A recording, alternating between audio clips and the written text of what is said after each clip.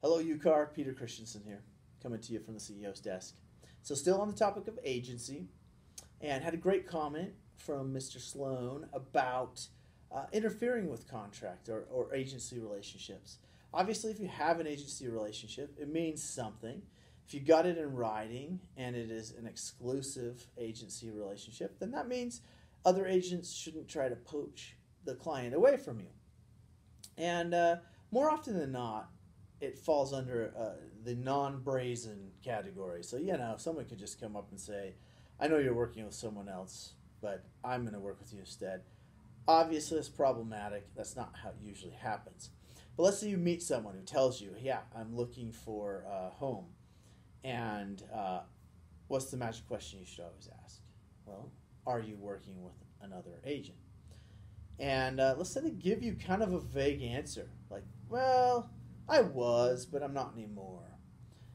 What further obligations do you have, if any? Or is that good enough? Is it good enough to simply ask, are you working with another agent, and they tell you no? Well, it's a little complicated. So in the Code of Ethics, Article 16, Standard Practice 16-9 says, and I'm paraphrasing here because I don't have it in front of me, but when working with a prospective client, agents have an affirmative obligation to make reasonable efforts to determine whether the prospect is subject to a current valid agreement for the same services. So, what does that mean? Well, there's a couple key words in that little phrase.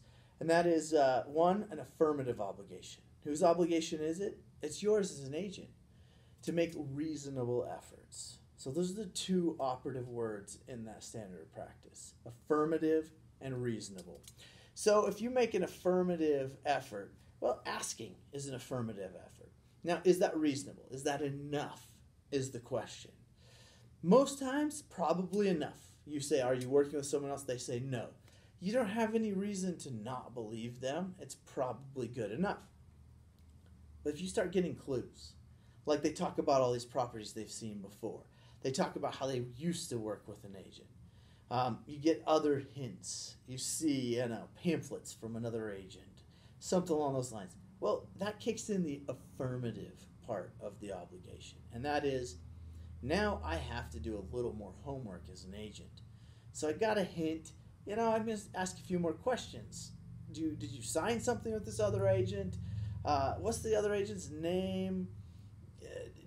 How long ago was that? Is your agreement with them expired? Because the obligation is on me to determine whether they are subject to a current agreement for the same services. It's on me as an agent. So I'm going to have to do a little more homework than just, well, are you working with someone or no? No, not currently. Okay, good enough for me. Well, what does the currently mean? Okay, were you working with someone? Yeah. And it may result in an uncomfortable phone call where you call the agent and say, are you still working with this person? Do you still have a valid agreement? It's less uncomfortable than an ethics hearing. Let's just put it that way. So, and that's where you'll end up if you end up interfering with an agency agreement. So be careful, do your homework, take that obligation seriously. Remember that the general public, the clients, they don't always understand these agency agreements, so they may not understand if they're still obligated to one or not. And a panel's probably not going to take your, they told me they weren't working with someone excuse if there's a lot of other evidence they were working with somebody. And you may find yourself in violation. So keep it clean. Make sure you ask questions. Make sure you take that obligation seriously. Remember, as always, this is not meant for specific legal advice. This is legal information only. If you need specific legal advice, contact your own attorney. And thanks for tuning in today.